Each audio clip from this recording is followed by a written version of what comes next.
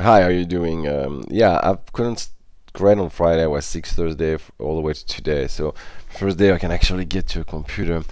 Okay, Dominic, I like the narrative, goals, purposes, everything works good.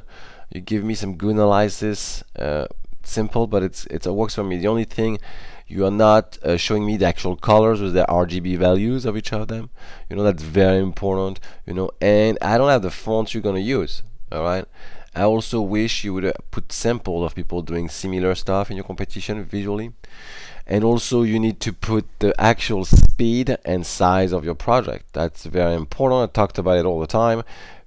Size of the project, like 640 by 480, for example, in pixels, and the speed, 30 FPS, 30 frames per second. Okay.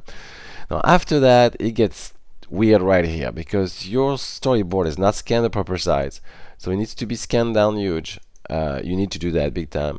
It needs to be rotated because I can't see anything like that. Alright, and it needs to be cleaned out big time. Okay, you need to bring it into Photoshop. So rotate it, scale it properly in Photoshop, and then start detouring it in Photoshop to clean it up to make it look much better. Okay, because that's just not gonna work out. There's no real information on what's going on. That's just not gonna work out. Now your sample frame. Let me get to it.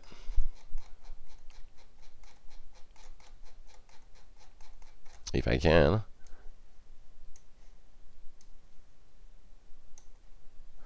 Right here. Is this too small? Be careful, the background is very strong, and you want to maybe tune down the background to get a stronger foreground so we can see information and your message. Okay? Good luck to you.